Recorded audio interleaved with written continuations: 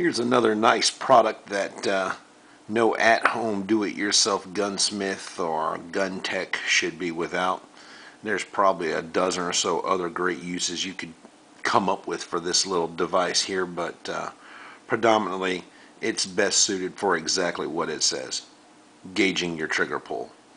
This is the newest Lyman digital trigger pull gauge, and this is going to be the unboxing, as it were. Maybe it's unbagging, since it comes in this nice padded portable pouch, if you will.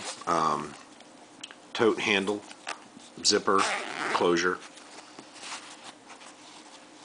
Open it up and everything is nice and neatly stowed inside. From left to right, you've got this little storage pocket you could put miscellaneous tools or what have you in. I've got all the paperwork and everything, the receipts and so forth that came with it if I ever have an issue or a question about it.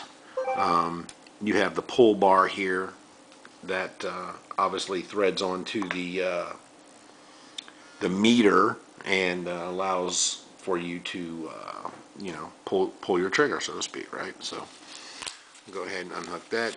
It just has these little tabs that velcro down and hold it there, but got a freewheeling bearing on this end and then a adjustable thread depth on this end, and this basically acts as the locking knob when you assemble it. So we'll set that up there. Got a little storage pouch right here. It runs on 9-volt batteries and, conveniently enough, copper top, so keep your spare battery on hand.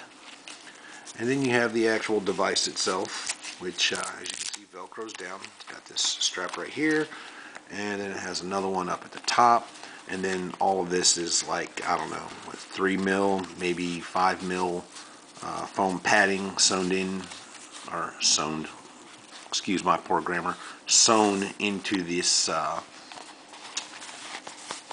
I guess that's like Cordura. That's what it feels like, but anyway. So you get your nice little carrying case, and we'll just sit this right over here. Let you look at that out there in YouTube land. So you got your meter. This is basically how it works. Battery compartment on the back. You slide that down, and your 9-volt battery goes inside. Ooh, hey, look at that! I dented the crap out of that wire there. Let me tuck that down. Hopefully that's not getting snagged yet. There we go. Okay. So this is the meter. It's plastic. It's definitely got some metal inside of it because it's got a fair amount of weight to it. You have a 12-pound maximum load limit, and then this is the pull head. So you would take your rod and thread it in here a good ways. You can bottom this out, and it will bottom out before it completely runs all of these threads. So that's why I keep this thread locker, which spins independently, about the halfway point so as not to go too far. So get it in there around halfway or so, then you just twist that down and that kind of clamps it in place. The meter will let you read in pounds or metric. You can run averages for the group, whether you want to do 2-pound, or not 2-pound, but a 2-pull average, or a 10-pound, or there I go, pound again, 10-pull average. So normally when I do it, I'll do 3 or 5 pulls, and then I'll hit the average button, and it'll give me what the average pull weight is on your trigger. So to turn it on, you simply hit ready. It skews through its screen there, and there you go. 0 pounds, 0 ounces is the current reading.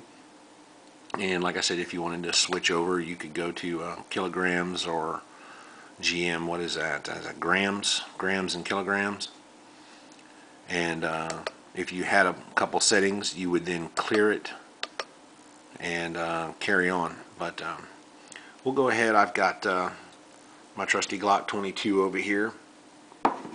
Just give you a example of how it works. Now there's no mag in here, and breech is clear, nothing inside, so we're safe. Alright, so she's now cocked, triggers forward.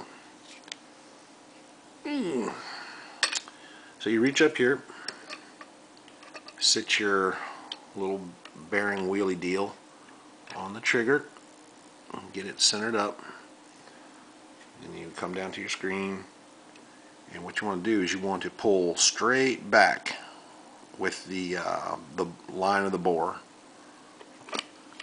Alright, once you set, you clear it, ready, you hear the little tone, start pulling, pulling, pulling, pulling, pulling, pulling, pulling.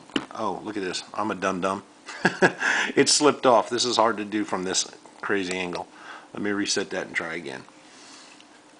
Okay, so you've got your bearing set up like I said, and what have you. Set that up there. Oh my goodness, what is going on here? Oh, I see my arm didn't quite get tight. Let me tighten the arm down some more. Alright. You need to do this with my other hand. Alright, so trigger trigger is cocked. Alright, and again, remember, once you set the bearing on the trigger surface and you're set up, you then hit ready, and you want to pull straight back with the line of the bore until it snaps. So that was a 5-pound, 10.5 ounce brake. So we'll rack it, and you'll hit ready again. Set up the bearing just like before. Pull straight back. That was a 5-pound, 6-ounce brake. So we'll rack it again. Set your little bearing up on the trigger. You hit the ready button. Pull. 4-pound, 7.7 ounces. Well, that was kind of an odd pull there. It must have wibble wobbled a little bit, but anyway, typically that trigger breaks right about 5.25, 5.5 pounds.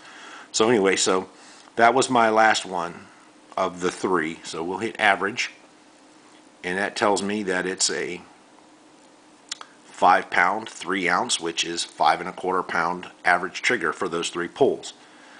Easy, easy, and you know, there it is. So anywho, it's about 75, 80 bucks, I think, for this particular unit. You know, comes with a nice carrying case. Lyman's reputable company and whatnot, so you know, I'm probably going to get a good long life out of this. It has an automatic off feature. After 5 minutes of no use, it will time itself out. You can see right there, I was talking about how you thread it about halfway in. See, the threads go from here to here. Yeah, that's usually a pretty good mark, and then use that to lock it down. But anyways, that's the basic operation of this device. I like it. It's super easy, especially when you're not on videotape and trying to fumble it and pay attention to keeping it directly in the screenshot and all that. So forgive my bumbling there, but I assure you, super easy, super reliable. It's consistent with my old spring scale gauge, which I used to use, but have officially retired and moved on up to the modern technology world. Anyway, this is the Lyman Trigger Pull Gauge Kit, and I like it. I like it a lot. You probably enjoy it yourself. And if you have any other questions or anything regarding this item that I might be able to help answer or what have you, by all means, pop the question down there. If you liked what you saw, please hit the like button. If you didn't, hey, I want to know about that too. So go ahead and comment or direct message me below. Let me know what you thought. Let me know what I can do to make it better for you. In the meantime, YouTube, this is Skippy02. One more product review in the bucket. We're out of here. Take care of yourselves. Be well. God bless. Thanks for watching.